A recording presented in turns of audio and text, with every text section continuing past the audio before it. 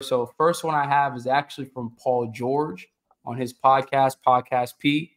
And it's his first episode back since the Clippers were eliminated.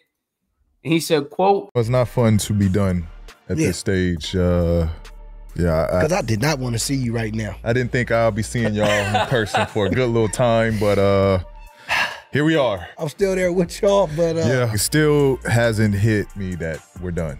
You know, you just get so used to a schedule and repetition that always stings, and you never get used to that."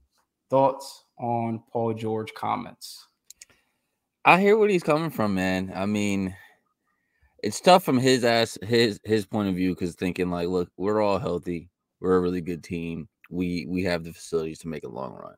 From the outside looking in, I don't care how many games y'all played this whole regular season.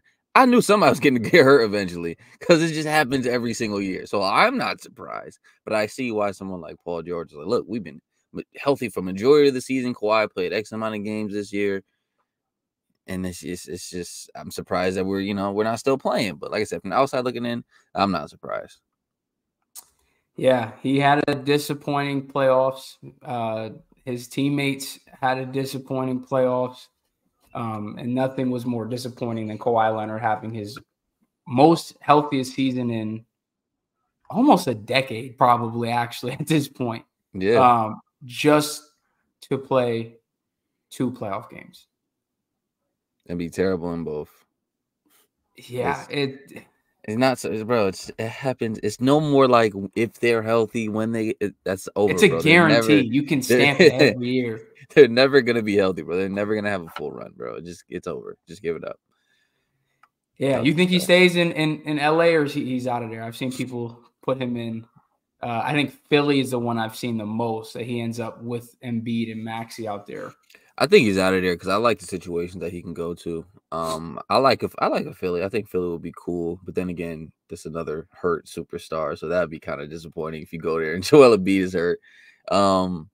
Honestly, I like the situation with the Knicks. I don't know how that situation will work out, but I feel like that could be solid for them.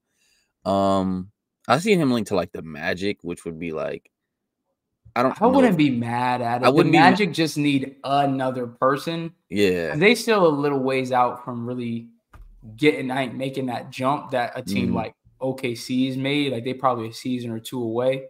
So it's like you could bring in a guy on a 2-3 year deal who could help bridge you to that point, and y'all make it sooner. But I would like to see him in Orlando. I think that'd be interesting. It'd be kind of cool. So yeah, I like the situations of him and other teams. So I think he probably is going. But I can see a world where they just give him a bag and they sit there like, look, let's just run it back, because they got a bunch of money. They got a new stadium opening up. Kawhi's under contract, so it's like I can see a world where they're just like, let's try to run it back. Let's be healthy, and then we're in the same predicament next year. So yeah, I can see a world where they do that. Yeah, it's going to be interesting. It's going to be a real interesting offseason for the Clippers.